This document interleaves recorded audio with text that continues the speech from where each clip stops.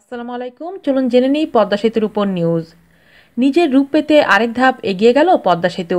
শরীয়তপুরের জাজিরার নাওডোবা প্রান্তের 38 ও 39 নম্বর পিলারের উপর এই সুপার স্ট্রাকচার বসানো হলো। প্রতিটি স্প্যানের দৈর্ঘ্য 150 মিটার।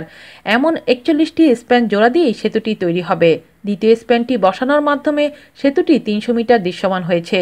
শনিবার 23 জানুয়ারি সকাল থেকেই শুরু হয় স্প্যান বসানোর আনুষ্ঠানিকতা। এর আগে স্প্যানটি 38 ও 39 নম্বর পিলারের মাঝামাঝি অবস্থান করে। দুপুরের দিকে স্প্যানটি পিলার দুটির লিফটিং ফ্রেম ও বেয়ারিংয়ের উপর বসানো হয়। পদ্মা সেতুর প্রকৌশলীরা জানান, স্প্যান বসতে 35 নম্বর পিলার এলাকা নিয়ে যাওয়া হয় 38 ও 39 নম্বর পিলার এলাকায়। 38 নম্বর পিলারের সঙ্গে 7B স্প্যানটিকে স্থায়ী ওয়েল্ডিং করে দেওয়া হবে এবং এরই মধ্যে লোড বহনের জন্য লিফটিং ফ্রেম তৈরি করা হয়েছে। স্প্যানটি পিলারের উপর রাখার পর বিভিন্ন পরীক্ষা নিরীক্ষা চালানো হবে। রাখার পর সবকিছু মিলিয়ে 2 থেকে 3 ঘন্টা সময় লাগবে স্থায়ীভাবে স্প্যানটি বসতে। 6.15 কিলোমিটার দীর্ঘ এই সেতুতে 42 পিলারের উপর বসবে 41টি স্প্যান। পদ্মা বহুমুখী সেতুর মূল আকৃতি হবে দোতলা। কংক্রিট ও স্টিল দিয়ে নির্মিত হচ্ছে এই সেতু কাঠামো এবং সেতুর মোট পিলারের সংখ্যা 42টি।